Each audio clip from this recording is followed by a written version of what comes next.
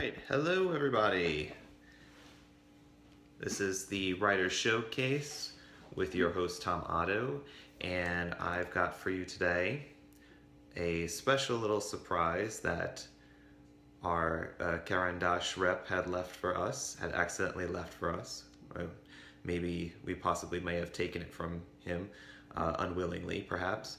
But this is the brand new 849 metal fountain pen, and we've got this, and we've got also the new collection that we've brought in from Paul Smith and Caran.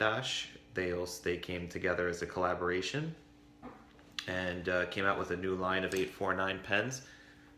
This is the 849 metal in the ballpoint version, and it's a bestseller. It's one of the best ballpoint refills that you could find.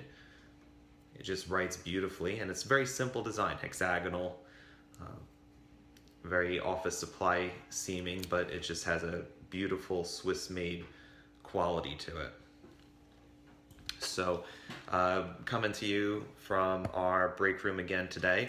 We don't have the office downstairs, but today we're kind of a little bit pressed for time. I was busy with trying to get out the news that we had just gotten today about Sailor Gentle inks, the original set of 6 ink colors, including apricot, grenade, epinard, sky high. They're all coming back, and we're so I have a couple bottles myself, and I'm just excited for the fact that when I'm out of them, I won't be out of the ink. I will be able to get more of it. And I haven't had apricot in a while. I've tried it before, but I haven't had it in a while, and it's one of those cool orange colors that I'm not a big fan of orange, but it just hits with me somehow. So I'm really excited for those, and I think a lot of people are as well, because I've been seeing a lot of chatter on social media ever since we posted the picture earlier today. So without further ado, let's take a look. You know what? Let's take a look first at our new weekly dip, which just went live on our website 2 o'clock this afternoon.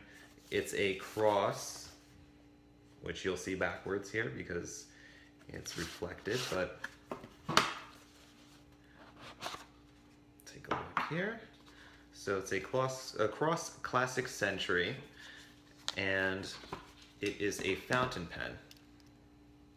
So this is the classic century lustrous chrome fountain pen.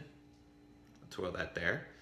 So what's cool about this, besides the fact that we've dropped the price to a ridiculously low price, is, and you caught me here, I was trying to actually remove the cap by pulling it off, and that's typical of most classic century or century 2 models, is that they have a pull-off cap. But this is special because this was an edition that came out back in 2013, I believe, that has a screw-off cap that actually screw posts onto the back here for a 100% secure fit. That cap is not coming off, which is a big deal for a lot of people who like posting their caps. They want to make sure it's posted on nice and secure. And it's not a very deep post. It's about like a turn.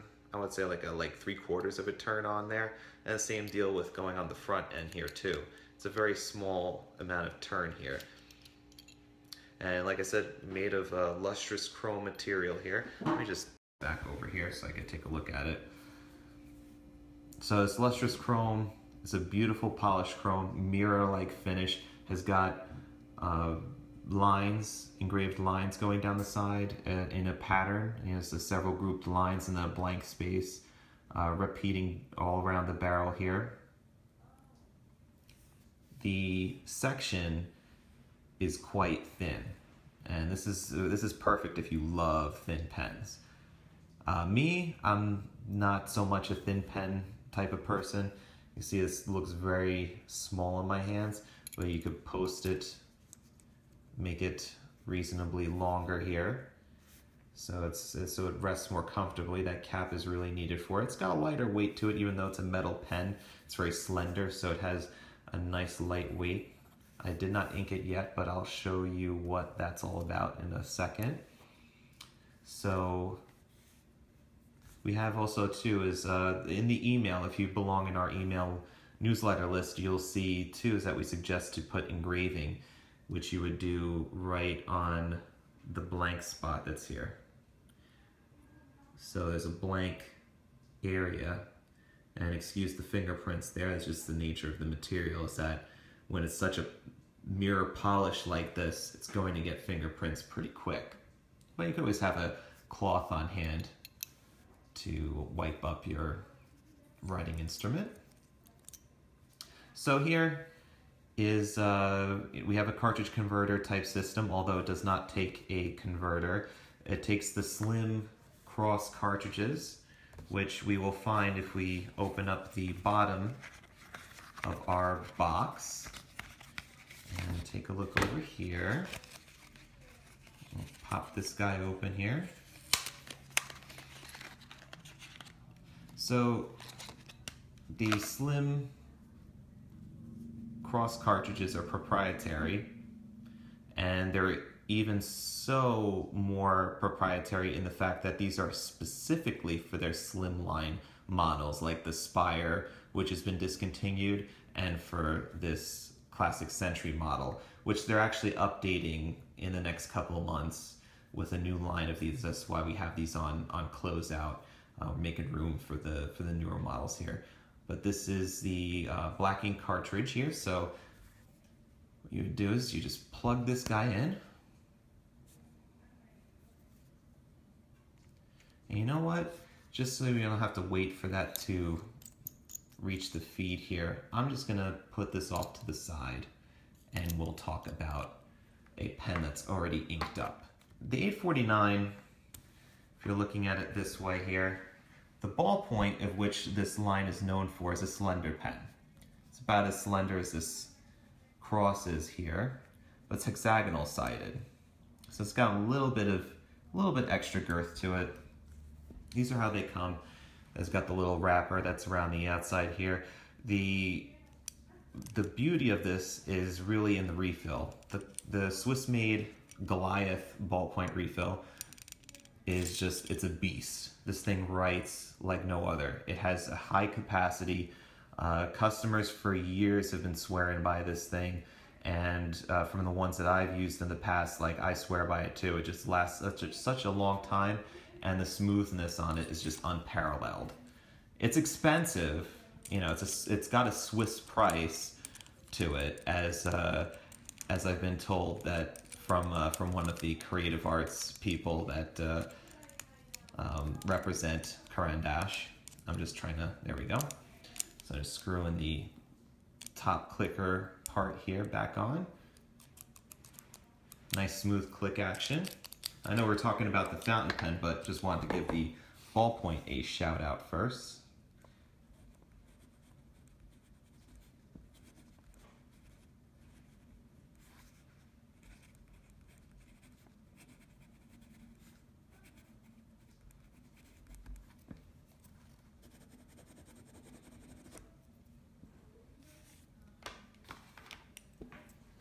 Yeah, so that's the 849 ballpoint. It's been a bestseller for years, beloved by many, available in a large number of colors, including these pop line fluorescent colors. This is the orange. This is the what they term as either purple or pink. Sometimes they term it differently. But this is the 849 fountain pen. And the ballpoints, they go for about 20, I believe, depending upon if you get the box or not. They're relatively inexpensive. The fountain pen brings you up into a retail of $65, and we do intend, they are allowing a discount on it, so of course we love passing that on to our customers and give these at a discount as well. I believe our sale price for these will be $51.95. They have the same type of, it's an aluminum barrel pen, and it has like a lacquered sort of finish to it. That's why it's got kind of like a polished and almost like a rounded profile to those hexagonal sides. I feel like the 849 ballpoint's got a little bit of a sharper edge to those points, to those corners.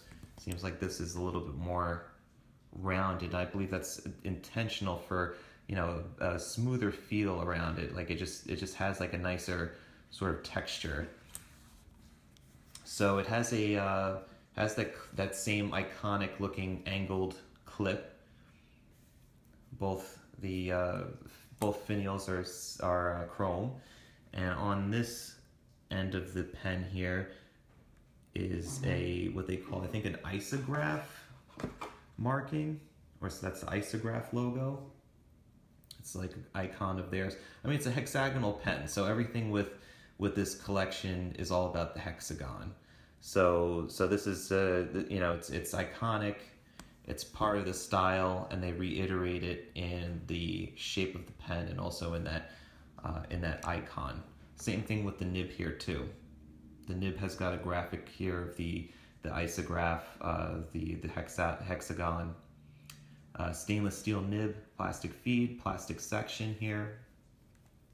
The cap comes off and goes on with a nice snap. I like that snap. You could hear it. It's like a metal sheath that's over here. It just snaps so nicely in place. And you could like turn it, you could turn the body around. It's not going to unscrew the section from the barrel, which is nice. So it's kind of like you could fidget around with it a little bit, just get that nice, it just pops on so nicely. So I pulled it off here, revealed the nib. Yeah, it's a very thin section, and it's a big step down from the barrel to the section. But I don't know, it's not really bothering me so much. The nib itself is it's a beauty. This is just a regular stainless steel, plain old stainless steel nib, but it just writes so smoothly. I'm just whizzing around here, scribbling and doodling. And I have J. Urban's 1670 anniversary.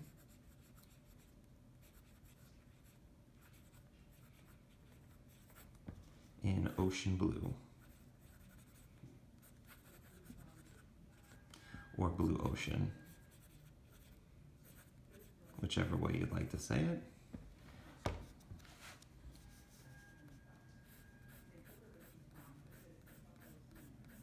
And you're saying to yourself, okay, well, how did he get that in there? Well, the fountain pen comes originally with an idyllic blue cartridge in there, which is one of the chromatics colors, the newer line of Caran d'Ache colors that came out for fountain pen ink cartridge. It's an international size cartridge. However, as you might be able to notice, what I did here is I threw in a Visconti converter. There will be a Caran d'Ache converter specifically for this pen and an Ecuador pen. It's a $10 converter, and I had found that this Visconti fits, and it fits in very nice and snug. It just snaps right into place, and it gives me no problem with being able to draw ink up in there. So there might be other options. I haven't tried them all yet, but there could be other standard size converters, let's say like a Waterman converter, an Aurora converter maybe, some other generic type of Schmidt converters. I did try a Monteverde, a plastic converter, but that didn't fit, the coupling didn't fit on there. But this could use a converter. It just doesn't come with it when you purchase the pen, so it's not included.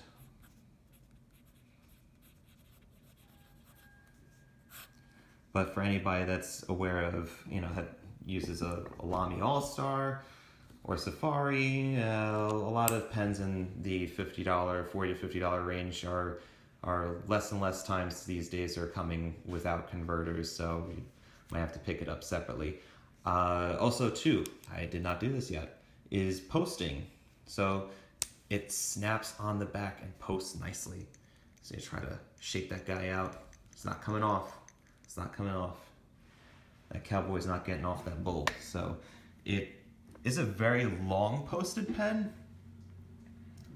Let me see. I brought my my ruler out here because we were interested in dimensions. We want to talk about dimensions. So Let's take a look at what this is lengthwise with the cap posted. 7 inches. That's a long posted pen.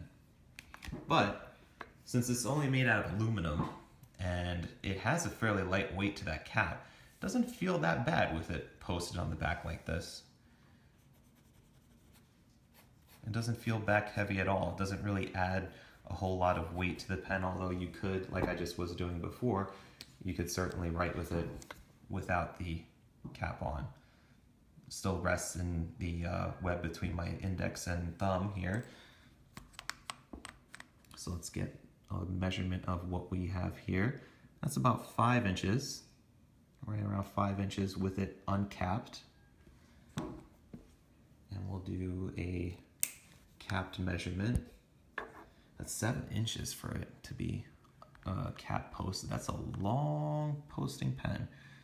So you're like, you know, 5 5/8 inches long with the cap closed. This weighs about 1/2 of an ounce total. I have the converter in there too, so that would add a little bit more weight to it. And if you do already have a fluorescent orange, this is right, you know, a perfect match. They use the same exact PMS color swatch or, you know, what have you to match these colors up, and it is vibrantly vivid. To go over the line with you guys, these are the available colors which will be coming in the next month or so. I was told late May, early June. You have plain old white, matte black, matte blue. I think this is going to be a matte. This is what they call sapphire blue. This is the one that they call either fluorescent purple or fluorescent pink. We call it the fluorescent pink. I think it should be similar as this hue is here. And then that was the orange that we saw here. So you can see like they, you know, like it's the fluorescents are just hard to photocopy because you can't make a good ink that would be able to print on paper that would show that fluorescence well enough without going into you know, different printing methods. We'll have fluorescent yellow and then fluorescent yellow green, which we're just calling fluorescent green, so we don't want to confuse that there. So just to kind of go over the details here. The only other thing I didn't mention is that it does come in a box, so it does have like this nice little box here, and like we said before, the piston pump or a long cartridge. So it's an international size or a long international type cartridge. Will come in medium, fine, or extra fine. So this was the medium for those that were interested. And the writing experience, I'll just talk a little bit about that before moving on here. Writing experience with this medium nib is just very, very pleasurable. It's a very wet, flowing nib, smooth.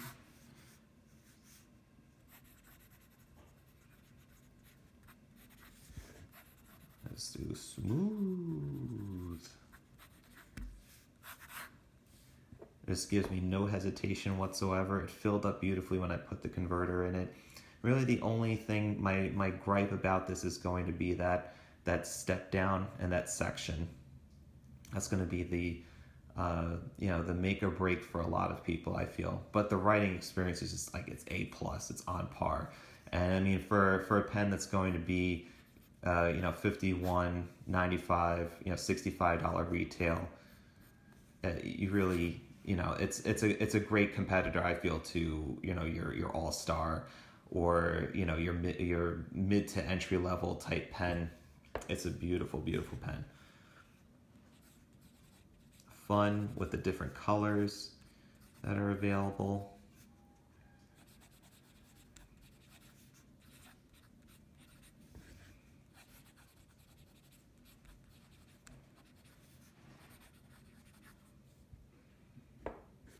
And you can see where, let's take a look. I just want to see if I could get some of that beautiful shimmer. Yeah, that's nice.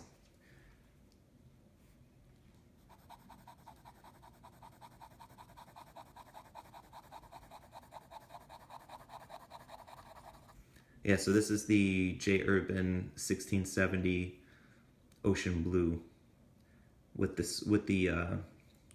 gold shimmer. So when that kind of settles a little bit, we could see, once it starts drying, we could see that nice gold shimmer in there. So this is Paul Smith and Caran collaboration. This is a set that we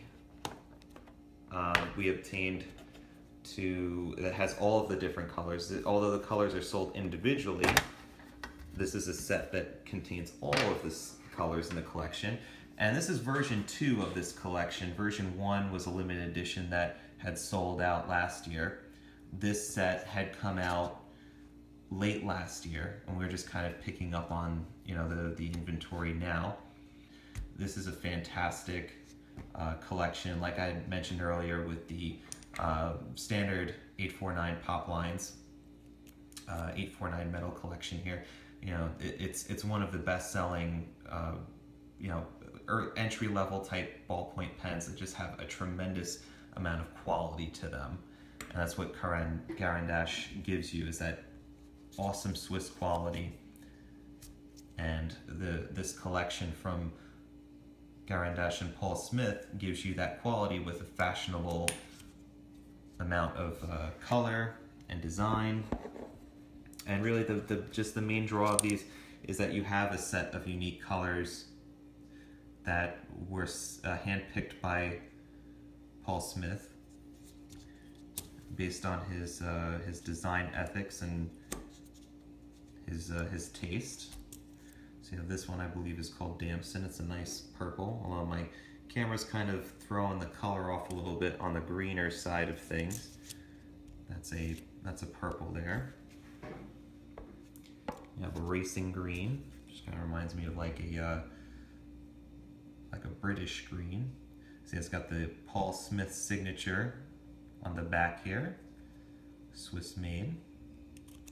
Same Goliath ballpoint refill that you would expect out of a 849 pen. Several different cool blue colors in this. It's like a light pastel blue. And that's what I characterize this as, a very pastel, you know, muted, toned down colors, very contemporary looking. Definitely not the same as your fluorescent everyday models that are very bright. These are toned down. They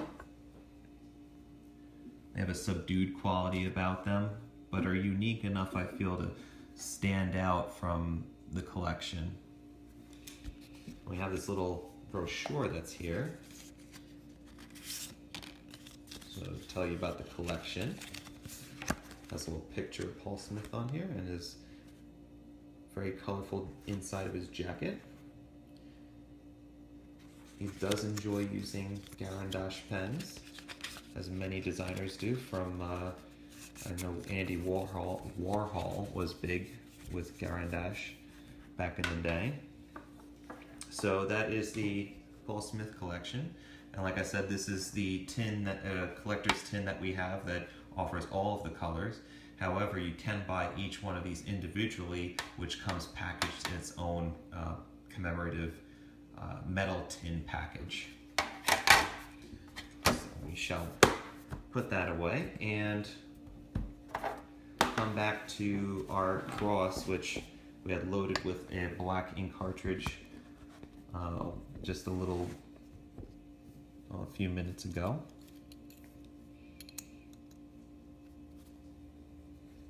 I'll give this a go here.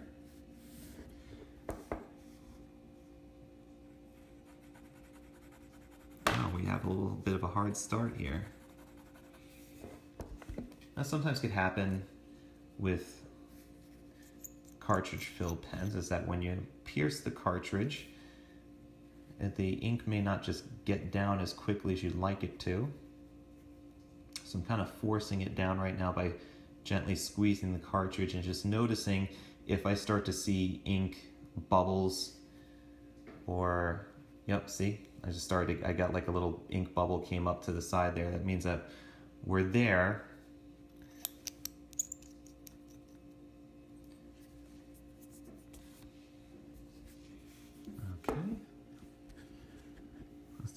here.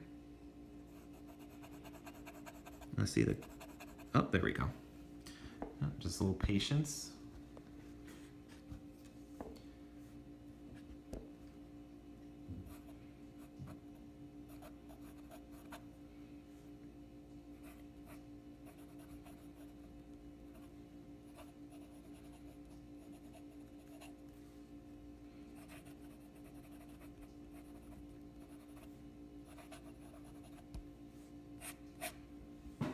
And you can hear it kind of has a bit of a drag, has a bit of feedback to it.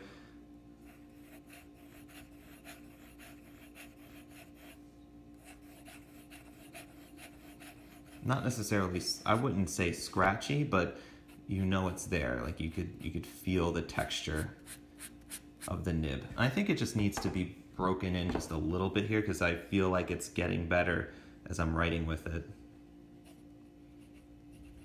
Either that is just as at the very start of the ink flow, it just doesn't have enough ink coming out of that tip.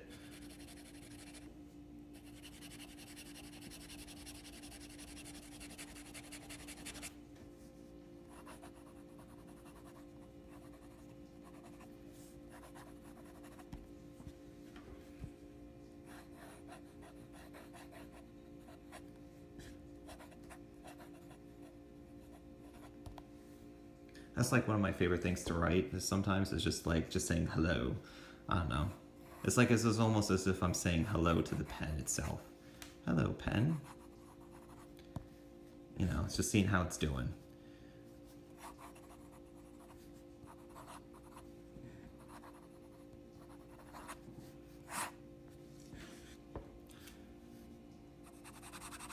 Yeah, I would probably say, you know, like it kind of gave me a little bit of a trouble at first, but once I started getting it going here, it writes nicely.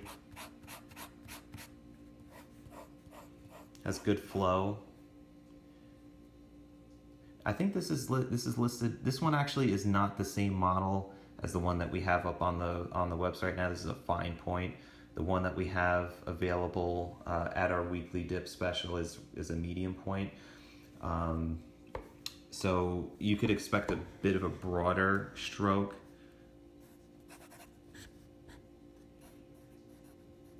Than this is producing here for the medium, which is nice if you're trying to get this type of effect with a shimmer ink. It brings it out more if you have a broader nib. It doesn't have to be broad, but it does have to be a bit thicker than your typical fine or extra fine to really bring out the shimmer and the sheen, as they say.